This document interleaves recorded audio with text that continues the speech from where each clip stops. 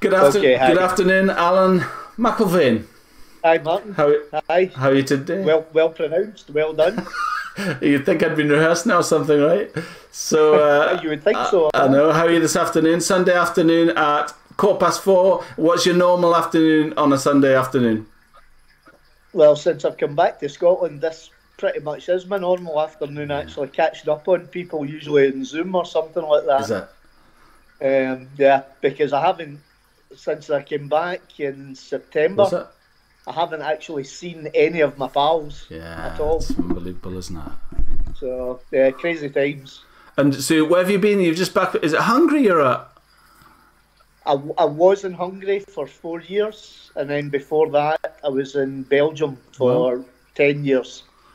So I've been away from Scotland for 14, 15 years now. Yeah. Wow, that's incredible, isn't it? Are you happy to be back? Yeah. Oh, absolutely delighted. Oh, yeah. I've never enjoyed anything as much as lockdown. It's fun. Yeah, I guess that's difficult, but yeah, I suppose were you happy? How was it getting back? I guess the country wasn't in lockdown at the time you came back into Scotland. Came back in. Did you fly into Edinburgh as well? I had to do the 14 days quarantine thing, or self-isolation. Yes. But it wasn't so bad. I mean, I live on my own, so I was actually still allowed to go out to the shops to get food and things like that. Wow. But yeah, I suppose you also get used to home deliveries and things like that. Yeah. So yeah, loads of takeaways, loads of home deliveries, lots of Netflix, catching up on British TV, which I hadn't seen for years. Yeah. So yeah, and as a result, I'm a wee fat git now. And how is it? How is it policed? That thing, the quarantine thing. Was there any policing? Was it just a conscience thing, or was it policed? Did you get calls? It was a totally conscience thing. It was really bad. I thought it's no wonder we had such a pandemic and such a bad response in UK, because basically I had to fill out this form before I came back. I got to Edinburgh Airport, nobody checked me. I was asking people, who do I go to pass this form to? Nowhere, just keep going. So you just basically walk through Edinburgh Airport, went to the bus, because I had to get a bus back to Glasgow. So straight away I'm mixing with 20 other people. And then once I got back to Glasgow, then a bus to where I live. Wow. So again, probably at that time I could have passed it on to 40 or 50 and people. In that 2 weeks you never heard from anybody? You didn't get a text, you didn't get a phone call, you got absolutely nothing? No text, no phone call. Isn't that incredible? Not a thing. Isn't that incredible? Yeah. You imagine all sorts. So I think we were a little bit late in trying to stop people moving about. Yeah, for sure. So let's get into my questions, really, just to get a bit of background on you, if that's okay. I'm really interested in the future, in the current and the future. But if I could get a bit of background as to where you started with badminton, I suppose. Let's start with the traditional questions. Your full name? My full name's Alan John MvllVain. Okay. John's taken from my grandfather on my mother's side. Good, yeah, nice. And your age? Oh. Believe it or not, because I know I look really young, I'm 59. 59? You actually look pretty good for it, to be fair. Your home area? Thanks very much. And I came back for my bus pass. That was the reason I came back. That's good. And your home area, where are you from originally, Al? I've always been a West End Glasgow guy, so I've always been around Scotstoun. I've now just moved over a little bit towards Clydebank, so I'm in Yoker, which is between Scotstoun and Clydebank. I know Yoker in fact, very well. I grew up in the same street as the National Academy is now. Oh, really? I lived there for about 23 years. Wow. And when did you, just come on about, did your brothers or sisters? I've got one sister, she's older. Is she? Does she play, or did she play? No, she doesn't play at all. She's not sporty in the slightest. No. It was my father played a little bit, just probably same as a lot of others. He was in the church club. Right. He started a junior section at the church club, so basically he taught me how to play. That was very local to where you lived, Alan, was it? Yeah, again, that was just a 5-minute walk from where I stayed. Nice. And was he a club player? Was he or? No, not even a club player, just a social player. No. But he had me hitting shuttles from the age of 7. Brilliant. So I was playing for way too many years, which the knees and the hips are now telling me every day. Everybody's the same. Most of us, as we get to this, it's. I was talking to Jim Miller. He says my knees are dust. He just says he can't turn, can't play badminton at all. He plays golf okay, but it doesn't know. Terrible. It's a shame, isn't it? And did you love badminton? I mean, did you love badminton from the outset? Yeah, just right from the outset, it was something I really liked. I still think it's one of the great things about badminton is there's no set frame. There's no set. You don't need to be 6'2" to play, or you don't need to be a gymnast like size either tiny. You can play from any height. Yes. It just has everything has advantages and disadvantages. I agree. When you're smaller, you've got to jump a bit more. When you're taller, you're maybe a bit slower at twisting and turning. Yeah, it is amazing, isn't it? So, if you look at tennis, I mean, nobody's going to win a Grand Slam in tennis now unless they're over 6 foot, I don't think. Yeah. Yeah, but badminton, you've still got taller guys, smaller guys. It's all. Did you do any other sports as well? I was quite happy with that. Did you do any other sports as well? Yeah, I did everything, to be honest. My dad was very keen that I tried everything. It's good, isn't it? So I played some football, I did cricket even. I think it also depends on your basically your PE teachers in school, or what was available to you in school. So at my school we had football, rugby, cricket, no badminton, funnily enough. None of the teachers did badminton at all, which was a shame because that probably held me back quite a lot in how I developed as a player. And what age did you start playing as well? What age was that when you started? I started when I was 7. Yeah. And basically I just played every Tuesday, I think, and the juniors were on Thursday, the seniors were on Tuesday. And because I was reasonable, I was allowed to play with the seniors. Yeah, well, really. What kind of hall was it? Was it a church hall? What was it you played in? It was a one court church hall with a stage as the back line.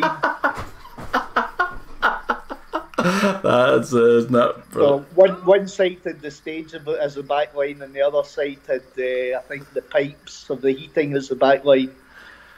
Honestly, I don't know. The world has changed. I don't know if that still happens. I don't know if there are clubs that still go in churches. I know. I really don't know. I mean, I still played. I still played Glasgow churches till I was about 30 odd. Do they actually play in churches? Yeah, they play in the small side hall next to the church. Yeah, so there was most of these. I played in a club called Lint House in Gubbin. Right. And basically it was a tiny side hall next to the church, and it had steps up to the stage. So again, the stage was the back line, and you had steps up on either side. That's right. So if you were flicking it into the back corners, usually all the opposition were shitting themselves to break their rackets. That's exactly what we had. It's just what you had at our age. Honestly, so it's good to learn tactics. These kids don't know they're born, do they? They don't know they're born. They don't know what. Exactly. The younger generation. They haven't got a clue when I was a lad. That's brilliant. So what was your main influence, you think, in starting to play? Definitely my dad. Yeah. Without him teaching me, I wouldn't have. I mean, he had no coaching knowledge at all. But I think he either talked to somebody who taught him what to do, or he was reading a book or something, or he was just telling me from how he played. Yeah. And did he coach anybody else, or was it just you? No, just like some of my pals as well. I mean, it was just very much the people who were at the church. Was it? or their kids. Yeah, that's so good, isn't it? Isn't that fantastic? And do you remember the next question was? Do you remember your first ever racket? Yep, I've still got my Have first you? ever racket. Oh. Yeah, it's an all wooden Lumley's. I can't remember, it's Super Serve or something like that. Lumley's. I think the story I got was that they were made in the shipyards for a sports shop. Lumley's was the sports shop. What? They were made in a shipyard? And they were made in a shipyard. That was the story I got. Whether my dad was just telling me the rubbish, who knows? That's good. What's your first ever And racket? from the rubbish he has told me over the years, I'm pretty sure it is. And your first club, do you remember that? Yeah, it would have been that White Inchin Methodist Badminton Club, which was that church. But it wasn't really a club. It didn't play in any leagues or anything like that. Social. So the first club that I played in that actually played organised badminton in a league would have been Victoria Drive School. And that was an after-school club that played in the Glasgow youth leagues of that time. And what age were you then? I would have been 15 or 16. So you've had years of playing every week before that? I had years of playing every week, but just at my local dad's. Club. Just at my Your dad my at the local White church. Inch, Yeah. So basically, actually, I didn't really improve, to be honest, from when I was about 10 until I was about 16, 17. Wow. I didn't play my first tournament until I was under 19. And were you a die-hard player? Did you go every single week in all of those years? Did you go all the time? Oh, yeah. Did you? I was desperate to play. I loved it. I loved it. I used to do shadow work. Did you? I tell some of my players this and they just laugh at me. I used to do shadow work in my bedroom. Did you? Wow. And my bedroom was above my parents' living room. So they absolutely loved me practicing my lunges and stuff like that. That's amazing, isn't it? That's in all that time. Yeah. And what about, in that time, you must have had hankerings for tournaments. And did you play any tournaments? Did you go anywhere to play against anyone? No, actually, I didn't know any better. Really? I didn't know anything apart from outside this church club. Really? And there was nobody at my school that played organised badminton. So as I say, I was really late to the party trying to play tournaments. So basically this the after school club, which was on Mondays, a guy called Joe Norwood, and you've heard this story through Craig Robertson and all these other players. You know, there's one or two guys that influenced them a lot. Right. Well, Joe Norwood was my guy. He was a guy that, he was a sports leader. He wasn't really a coach, but he would go down there every Monday. He would organise the players. Awesome. You would pay 50 pence for your 3 hours badminton. We had just, at that point, my school had just built a new games hall. So we actually had a 3-court, quite high games hall. So we were really lucky at that time, because you didn't have that. And what was Joe Norwood's background? Where did he come from? I really don't know. I don't know. No. And he was a guy that I lost touch with once I moved on to other clubs and things like that. So I don't really know. But I think he just did. I think he was like Bob. He just did youth work, like Bob Bullock. No, I think. You know, I've got these guys about that. You know, I don't know if I'd agree with that. I don't think there's enough for those guys about, actually, to be honest with you. But no, I think he's. I think there's everybody's quite keen on developing players who are, but maybe there's just not enough grassroots kind of people just getting kids into it and getting them to love it before they, like you did. Your dad got you to love it. You probably went to be with your dad when you were growing up, and that's what he did. So that's what I'm going to do. And so I don't know if that's. I don't know how much of that exists now. I certainly don't see teachers taking after school clubs for badminton nowadays. No, but in fairness to them, it's getting harder and harder for them to do these things. There's so many restrictions put in nowadays. I know. and it's for the right reasons, but I think we, as a country, I think we go over the top. Yeah, I agree. I mean that thing. I mean, it's a common story. Everybody I've spoke to, or there was this club after school that we went to, and all my pals went, and we went and we had a laugh. And the bass teacher took it, the drama teacher took it, whoever took the class took the badminton after school. That somebody creating that love for it, because inevitably, I don't know what you're like, but by the time you're at home, it's over. Like, I go to badminton, when I go to play badminton now, even I go from work and I go to play badminton, and then I come home after badminton. If it comes that I have to come home and then go to badminton, I nearly never go. You know that, and it's probably the same with school and badminton as well. I think people going straight from we've got badminton after. You know, people, why can they do it with football, for example? But I don't know. I don't know. But to be honest, at that time, I would have crawled over hot coals to go and play badminton. Really, yeah, I just loved it. Absolutely loved the game. So you must have been. I imagine that when you were like 15 and 16, and you've gone on to this Victoria club, that you're probably quite good, but you kind of scrambled your way up there. Would you say? At a local level, I was good at a local level. Yes. Yes. And I suppose my badminton career, and definitely big asterisks on the career as a player, was very much about keeping on, moving on to another level. You know, so once I got good in that club, and then Joe also did a Sunday club, which was in a place near Knightswood, which was about a 45-minute walk for me. Wow. So I used to do that Sunday mornings, go down, walk there, and then walk back again. Did you? Wow. Because that meant I could save my bus fare to buy something instead. Yeah. So do you think there was kind of? Do you think you were kind of all those years? I just think about all those years when, from the age of 7 and going playing with your dad, and then kind of having this revelation of going to the Victoria Club and thinking, "Oh my God, this is amazing!" And at that point, did you think, "Wow, I really love this"? And before, you just liked it, or did you? How did you feel when you were at that Victoria Club and you walked in there and you saw other players that?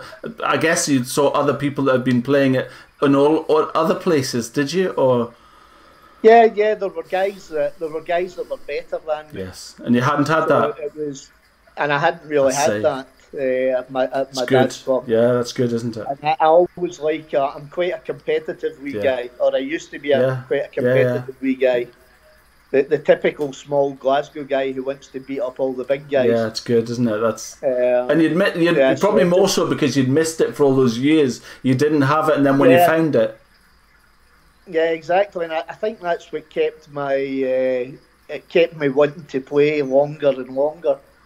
You know, like guys like Kevin Stango, who's a good friend of mine. That once I got into junior tournaments and got to meet Kevin, I used to stay at his house through in Edinburgh, and he would stay at mine in Glasgow and stuff like that. And yeah, just. These guys had all grown up with it and played quite a lot when they were younger. I could never get enough play when I was younger. Yeah. So I was just desperate to go and find another club and another club and another and a tournament and all of these things. And a tournament, and and I was just playing catch up all the time. It's good, isn't it? But it was good because it kept my enthusiasm going. You very often find with the younger players, they've been the big guy all through the junior tournaments. Yes. And then all of a sudden, when it comes to 18, 19, they start to get beat. Yeah. And then they lose the mojo. They lose the enthusiasm for it, and they lose it to sport. I was the exact opposite. I was trying to beat these guys on my way up all the time. Yeah. It's a common theme of everybody, and that's why I pushed so hard on trying to find out who the main influences were and who was that guy that you couldn't beat. You know, that just somebody, and it's nearly always somebody, an elder brother or a friend or somebody. It's nearly always somebody that's a couple of years older. Nearly always a couple of years older. I've got a hell of a long list of guys that I couldn't beat. A hell of a long list. I don't believe that I would still love to try. It's the thing I love about badminton is that like I say, I'm such a critic I'm such a critic of really exceptional badminton players. In my mind, I'm so much better than everybody I know. So, however, I'm not. Let's go back to questions. The hall you've covered. How much did it cost you? What did you say? It was 50 pence? 50 pence for that Victoria Club. Badminton. Wow. Playing with really, really crappy Carrollton shuttles. Yeah. I mean, the plastics were so bad that they would always break around towards the cork. Yes. And we would actually glue them together with super glue just to get a bit longer out of them. Wow, that's wow. Mavis 300s that's kind of what I remember somehow. Oh, Mavis 300, that was the dream. But I know. But do you remember? I've talked about it. I've talked about it a lot. Do you remember the kind of getting a new one? That's what I remember. It's getting a new one out of a tube. That was like the dream. That was getting new one. And I think a tube would last a week. A tube would last a night, right? A whole tube would last over a night, I reckon. Actually, the way Joe ran his club, a tube would last about 3 years. I think. That's right. You can play singles, boys, but you'll be using these. That's what I used to get. So who was your first ever coach? Your dad was obviously massively influential, and I think he was probably that Boo Boola guy that made you love her. And who was your first ever coach? Was that Joe Norwood? So your first coach? Joe Norwood, yeah. But to be honest, again, I would say he was more of an organiser than a coach. Good, yeah.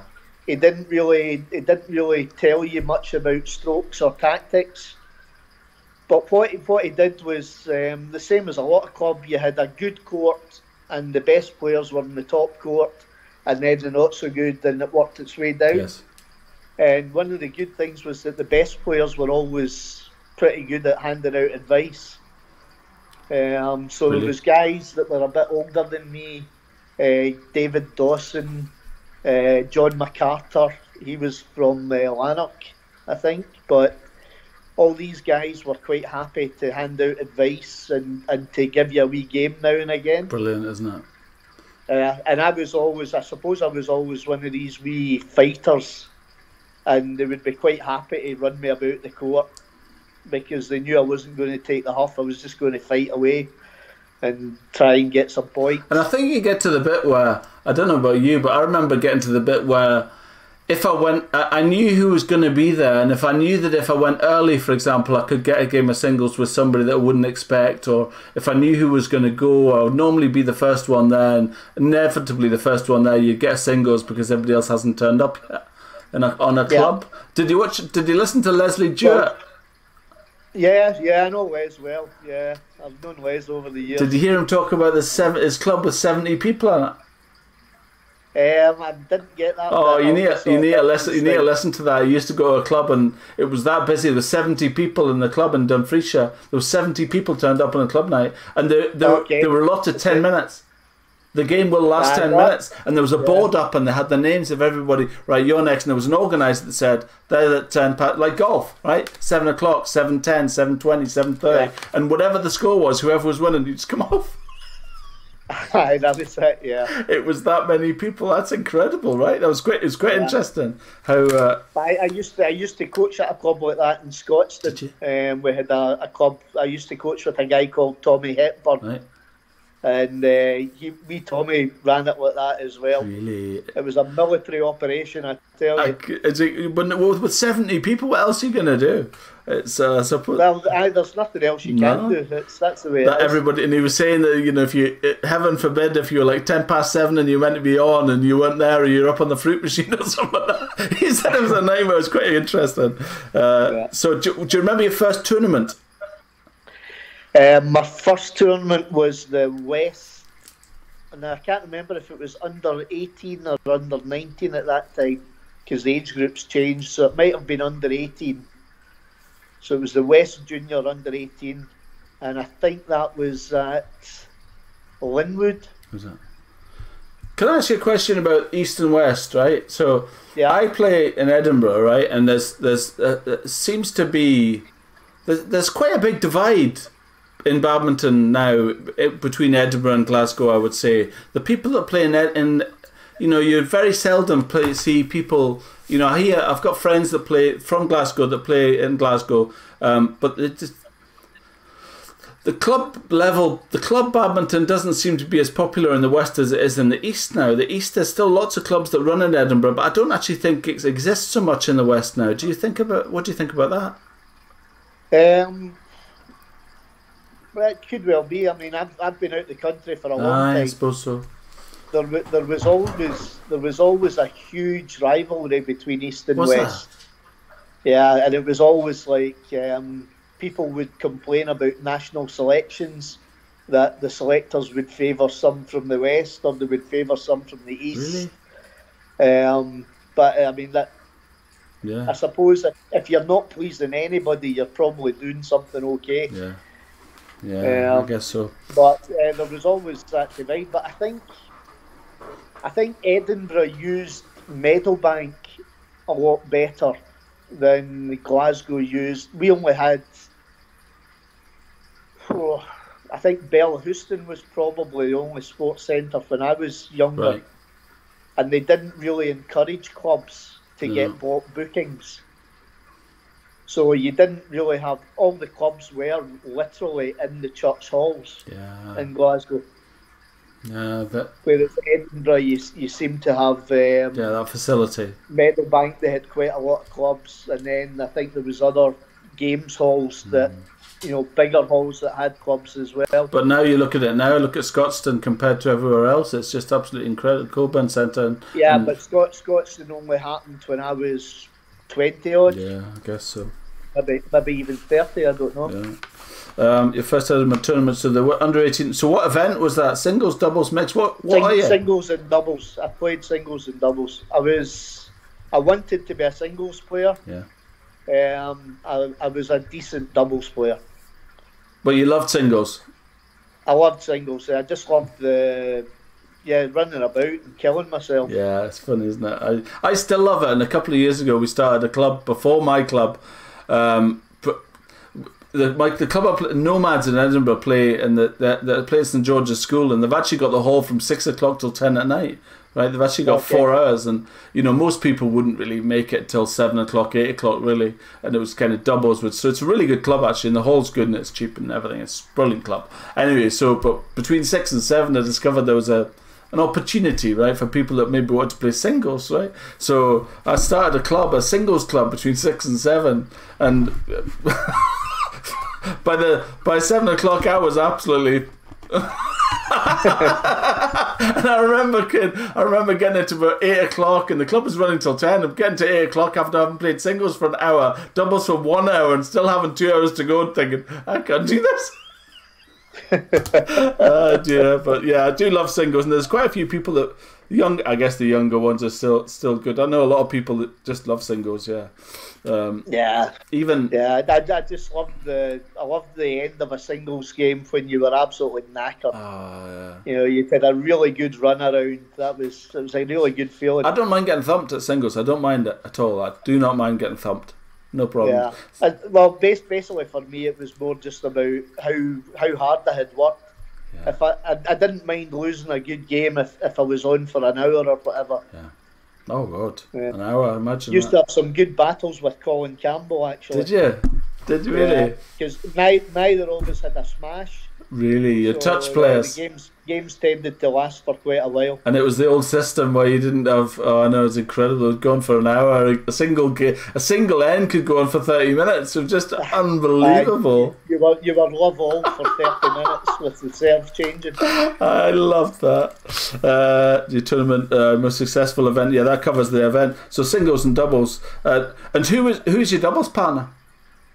I had various over the years. I started with a guy called John Murdoch, that was in that first tournament, the first junior tournament.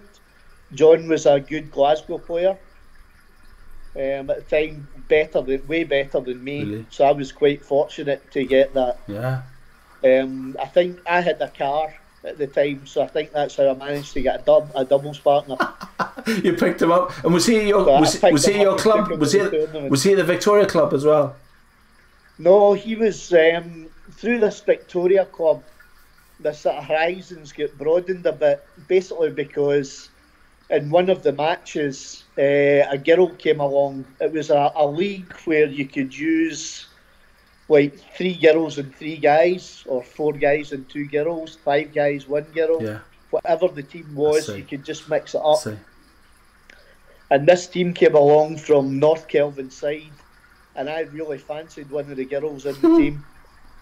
And basically, I found out her name and found out where they played, and then went and tried to play at their club, or her club. And through her, I actually then managed to meet an awful lot of other people, because she was pretty good. I like that a lot.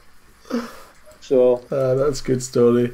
And who was your main competition? Would you say growing up when you were I guess from 16 to kind of under 18? Who were the? Well, John Murdoch would have been a guy that I wanted to try and beat. Really? But there was a guy in the Drumchapel leagues that I always wanted to beat. A guy called Dougie McBriar. A lot of your badminton guys will have heard of Dougie McBriar. Really? And do these people still play? John Murdoch, Dougie McBriar, do they still play? Dougie I think still plays in the Veterans County stuff. Dougie was a maverick, shall we say. That's a kind word for him. What do you mean? What do you mean? Go and explain that. He was always like, he would turn up with, I remember him playing, I think the Nationals, with a pair of Mickey Mouse underpants in his shorts. I know a guy like that now. Yeah, good fun. He was a good guy, really fun guy. But he was always a guy that I wanted to beat, but he was always just that little bit older and a little bit better than me at the time. So tell me, after you were a social badminton player, you obviously had a career in badminton. How did that come about? Basically towards the end of when I was playing. So I was still playing at the age of 34, 35. What, just social playing? Or? No, trying to play the tournaments. Did you? At that time in Scotland, we still had about 8 or 9 tournaments. Yeah. So I was still playing these. Were you working as well, Alan? Were you working as well? Oh yeah, I was working from the age of 17. Did you? Yeah. So basically, to be honest, my work funded my badminton. Yes. And when it came to the decision of what job to do, how did that come about as to what you would take for a job? I talked to Jim Mailer, who got a job within Scottish Amicable, and he was allowed to leave early, and he could get days off, and he was, they had good flexibility. Was that part of your decision making about getting the job? No, I was never as good as somebody like Jim. Right. I was a decent county player. I never had the opportunity, or wasn't good enough, to be honest, to play for German clubs or whatever and earn a club badminton, yeah, through that, or get sponsorship from Carlton or Yonex. Yeah. So basically, I had wanted to be a PE teacher when I was at school. Yes, because you loved sport. And I get the worst bit of advice ever. And if anybody's watching this, I had a careers advisor that said, Don't be a PE teacher. There's not enough jobs. Brilliant. You'll find it hard to get into it. And basically, my interest in school disintegrated at that point. It's terrible. And because I suppose they would say everybody wants to do sport. If you say to a child, what do you want to do? And they say, well, I just don't know what I want to do. And you say, well, so what do you like? Oh, I like playing football. I like doing such. Well, come on, let's be serious. What do you want to do for a job? That's what you get, isn't it? And they're going to have that all day long, right? Yeah, but in saying that, this was about PE teaching. Yes, of course. This wasn't about professional sport. Yes, that's right. Yeah. And whether there was a lot of people doing it, yes, she or he, I can't even remember who it was. Yeah, I had no idea. I had no idea how passionate I was about what I was wanting to do. Yeah. So basically, from that point, I was pretty crap at school because I couldn't be bothered. What age were you then when that happened, Alan? I was about 15, 16. Just took your mojo away. Yeah, totally. I still scraped through some hires and a few standard grades.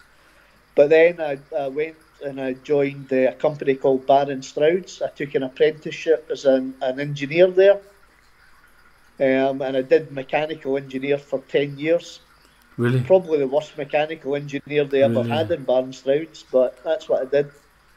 And that was just a means for you to keep on playing badminton, was it really? Exactly. It really was a means to an end. It was a means so that I could have the funds to go and buy my rackets, my shuttles, pay for my court time and stuff like that. And also at the same time, the Coburn opened up. And for me and all the guys around my age, that became, I mean, we just hung out there. Amazing. That was our home from home, literally our home Straight from home. work, right? Straight from work, we would go there, and if somebody hadn't turned up for a court, then we would use the court. Wow. Is there anybody around that time, Alan, when you were at that stage when you went to work at Barron's and all those things? Was there any kind of your friends or anybody that you knew that was kind of living your dream as you wanted it? Do you remember that? Is there anybody that you thought, God, he's got a great life, that guy's a PE teacher or a gym, somebody that works in a gym or somebody that works in Scotstoun or somebody that you thought, God, I wish that was my job? No, not really. So not. No, you're just all in for your engineering. No. Good. And then, so how did... Yeah, I was... Sorry. I was going to say I was quite happy because at that point I knew a lot of different players. I had my car at that time because I had a job. I could afford a car, so I could drive around to all the different clubs. I would drive up to Stirling to play in the Stirling leagues. Did you? I saw you talk to Julie Hawk earlier on, so I used to play in the same leagues as Julie and things like that. Used to play against Jim quite a lot as well. And that was all the trappings of the money, yeah? Money. But it was, you actually had an income, if you... I had, yeah. And that was, for me, that was just the big thing. It meant that I could go to all the different tournaments and go to all the clubs and things like that. So I was playing badminton 7 nights a week. Did you? Wow, that's amazing. And so tell me, how did you get from that engineering career into what you do? I guess from now. How did you get into badminton after the engineering thing and working in that engineering for 10 years? What happened after that? Well, one of my mates, a guy called Walter Burns, had started re-stringing rackets and things like that. And in those days, we were using gut. Yeah. So, I mean, I was going through, like, I don't know how many rackets, because I was playing every day. So I was going through rackets like hell. So I managed to persuade Walter to teach me how to string. Did you? And then we put some money in together and we started a small business. Wow. Because you knew all the players, right? You knew all the players, I guess, right? We knew all the players, and we got a space in the Coburn Centre. Wow, yeah. And we started a small shop there. It's now Gannon. I know. I had Caitlin Pringle on. Did you hear that? I had Caitlin Pringle on. Did you hear that? Yeah. Caitlin's my goddaughter. Is she really? Yeah. The poor girl. I never let her forget it. God help her. Sorry, I'm only joking. No. So amazing. So go on. So you started a shop and you got in. How? That's the dream, right? Getting into the Coburn Centre, was it? Yeah, no, that was great. That meant we were in the Coburn Centre. We had, basically we started selling rackets, shuttles, and then we opened up in the Kelvin Hall as well. We had a shop there. Wow. And a guy called Ian Pringle joined in with us as well. So Caitlin's dad. Yes. Yes. Oh, really? Yeah, so he joined in as well. And then at one point we had 4 shops on the go. Wow. And at that point, after the second shop, I had to make a decision whether to chuck the engineering and go into doing the shop full time, which is what I did. So yeah, we had that shop for about 10 years, something like that. And then, unfortunately, towards the end of that, we had a shop in town that was sucking us dry. And we ended all up, that stuff, right? Yeah, and at the time we hit a recession as well.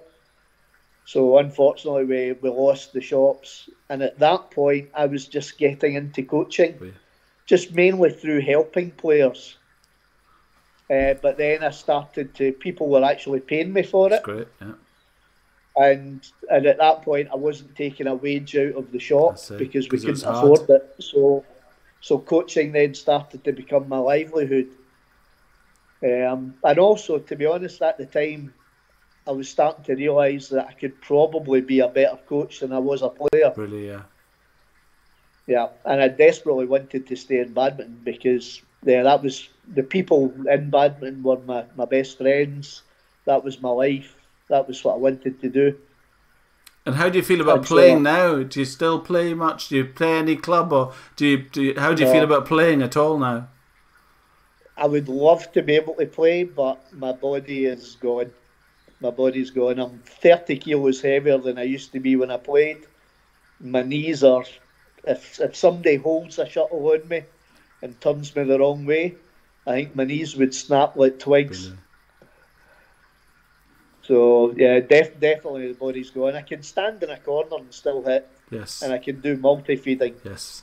But that's unfortunately that's about it. Yeah, nowadays. It's hard, isn't it? I think. I mean, I struggle with weight, and I really have to fight to keep my weight off. My wife's quite thin, and so she controls my diet and that kind of thing. But my discipline, my instinct, and my hormones, like most of my family have. I say most of my family, actually not so much now, but we're all quite big. You know, naturally, you know, if I don't do a lot of exercise, I put on 3 or 4 pounds a week. Just it seems to be like that, you know. A fight, it's a fight, you know. But I do have to, I do exercise quite a lot to try and to fight it. To be honest with you, it is a fight though. You know, it's my wife. It's just, you know, she couldn't put on weight. I'm just like, I'm a nightmare. Well, I used to be like that. They used to call me the weed. Really? Because I was so skinny. Really? Yeah. And then I became the fat weed. And now I'm just fat. Or wee fat man. Yeah, you should get back to badminton. Get a pedometer. That's what I did. I got a pedometer, and I lost by doing 10,000 steps a day for 6 months. I lost my first stone.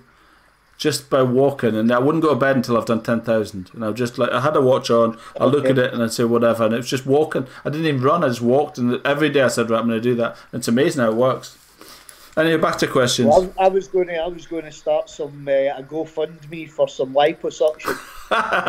So if you want to start that for me, not at all. All donations to Alan MvllVain. Not at all. So, do you still have a racket? And what is it? I use Yonex now. God, I've had the same one for about 8 years. I think Nano 800. Oh yeah, nice, yeah. But that was mainly because it was quite light, so it was for feeding rather than anything else. Yeah. So you don't play in any clubs at all, and where would? No, when I came back, Craig Robertson wanted me to go and play in his club. He's got some older guys are all playing at a club that he plays at. Is that Fault House? No, this was it's one down at the Coburn. Right. So the plan was to do that, but as I say, since I get back, it's been locked down. Yeah, so of course, yeah. I haven't been able to do anything. What tension? When you get a racket strung, what tension do you play with? About 25, 26. 25, 26, just like me. Good. Family? Have you got any family? Have you been married or that? Or have you got kids or that? Or? Nope. Unfortunately, badminton was my mistress and my wife. And everything else. Good for you, quite right as well. Well, that's my excuse. I'm sure the girls that I dated probably said something different about why I'm single. Not at all. And what is it? So, tell me about coaching. What are you? What kind of coach are you? Are you a fun coach, a performance coach? Are you strict? Are you about technique, tactics? Yeah. Well, I'm supposed to be a performance coach, right? But it's still fun. It's unless you're earning millions out of the game, then you still have to have that feeling of fun to want to do it. So although the sessions are hard and tough, I would like to think that everybody has a bit of fun during the session as well. Yeah. But yeah, my role is I'm the singles coach for Scottish Badminton now. Right. So I'm working with the younger group of singles players. Is that Callum Smith? And Is that Callum Smith? Yeah, Callum's one of the guys I work with. Yeah, and Josh. Yeah. Good. Keir Pringle, Rachel Sugden, Holly Newell. Yeah, I'm good. She's coming on next week. Lauren Middleton. Okay, right. So there's 6 of them that I mainly work with. Brilliant. On a daily basis, and Kirsty a little bit as well. Yeah. And how do you find? I've interviewed quite a lot of players now, and a lot of them, one thing I would probably say is they're all very serious and quite driven on it, and a lot of them, very passionate and constant drive to beat the next person, and they do quite, I have to say, they take it quite seriously, right? I mean, not a lot of them have felt are big club players that just love badminton. I mean, Adam Hall loved it and couldn't get enough of it, but quite a lot of them are just, it is their job. So when do you coach them? When are they all day long? What? It is basically their job. A few of them are trying to. Well, it's an unpaid job, unfortunately. Is it? Yeah. Is it? Yeah, but a few of them are trying to do university as well on a part-time basis. I know. And to be honest, we're lucky and unlucky in badminton, in that badminton players in general tend to be reasonably intelligent. Correct. Present company accepted, obviously. But badminton players in general are quite an intelligent bunch, so usually they're all doing quite well at school or in university and things like that. Yeah. I would like. I mean, it is a concern. The financial side is definitely a concern of mine. That that people have to make sacrifices and live pretty existences which wouldn't exist in England, for example. I feel it in England that somehow that they can just go and focus on badminton and be professional athletes and just. I'm very interested. I'm in my job. I'm in commercial sales. So I sell to business, and I think there's a lot to learn in the skills of kind of marketing themselves towards businesses to try and assist with funding. And there's so many core values of these athletes that their core values of cleanliness, competitiveness, trustworthiness, determination are all great business attributes. And I think if businesses could really turn towards that and kind of actually sponsor people. I know Callum Smith sponsor in the Borders quite well. Okay. Quite well, and just that attitude of that I just concern myself that so many people go by the wayside and they just think, the battle with money and finding the time to do it and going to work wherever on a weekend or of a nighttime or daytime or whenever it is, it just takes away your pressure. You focus on the game. I just think the game could be better if they could be given some. So I would like to make some help. I would like to help with that, really, with players and try to help them kind of, because I think that there's all the coaching that you do and there's all the counselling that people get, but one thing they don't know is somebody says to you, go and write a letter to such and such to try and get funding, to get assistance, and I don't know if that comes from anywhere, does it? I don't know, does it? I think Sport Scotland probably help a little bit in that. Yes. But I think it is definitely lacking. Yes. And to be honest, the players probably don't believe in themselves enough correct. to push themselves out there more. I agree. So it is definitely something that they could try and do a bit more, and could use help with to do a bit more. Yeah, I think there's definitely something there to assist players in pitching themselves and to finding the businesses that are doing well, that are that have got a motivation to. I mean, I speak to I was speaking to a guy called Jesper, who's the head of sponsorship for Danish Badminton a couple of weeks ago. Before I was ill, and I was talking about the difference between Denmark and the UK, and he says obviously things are hard with COVID at the moment, and he says typically it's sports sponsors, it's people, you know, wearing t-shirts. I want to see you on TV wearing t-shirts, but that relies on it being on telly, so that's not going to happen. So I just think there's a company, Danish Badminton, sponsored by Denisa, who's make biscuits, right? Butter biscuits. I mean, there's like shortbread biscuits. Biggest sponsor for Danish Badminton. What have they got to do with badminton or sport of any kind? Nothing. And it's just a case of just a familiarity and awareness. But he just talks about it's mostly sold through, you know, it's all about presence. How many people are going to see Martin Hargrave? How many people are going to see, you know, where are they going to be seen? Is he going to win those tournaments? When actually I think there's probably more about core values of a business and a core value of a player and assisting somebody local to them, because everybody's trying to do business local to where they are, right? And then you've got a guy, Joe Bloggs, Adam Hall, who's from the village just over there, and, you know, we're supporting that business, we're supporting him, and that's great. I think that's great, you know. So anyway, that's a lot. That's a lot of how I feel about the money side of things, about how they need help, and that's. Yeah, but it would certainly help if they could pull up a lot more sponsors. But also for me, there's things like some of the rules that BWF impose on the shirt sponsorship. Really? As far as I'm concerned, it should be like Formula One. You should be able to plaster yourself. Of course. You know, with Joe Bloggs, the boot shirt. Is that right? Is that what happens? Is it? And if you could get, you're only allowed like 2 adverts. Really? If you see the rules and regulations on the advertising on shirts and things, it's ridiculous. Yeah.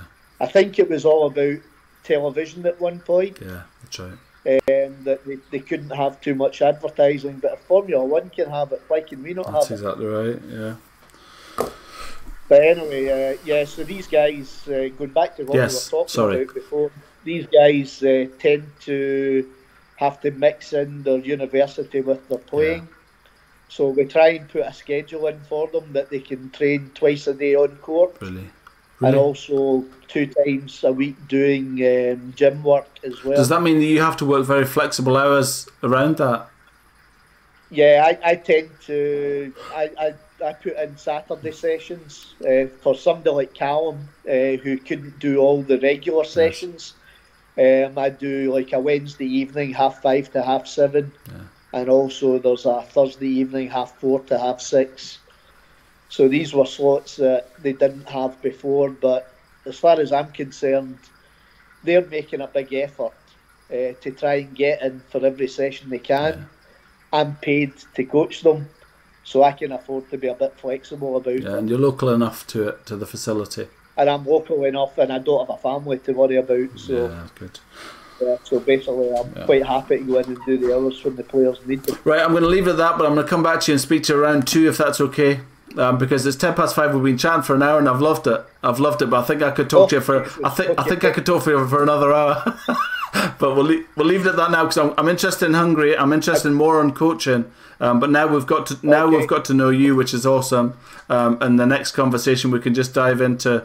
I would like to talk about Hungary, Belgium, that career, and a lot more about Badminton Scotland and the facilities and the coaching that you do. Right?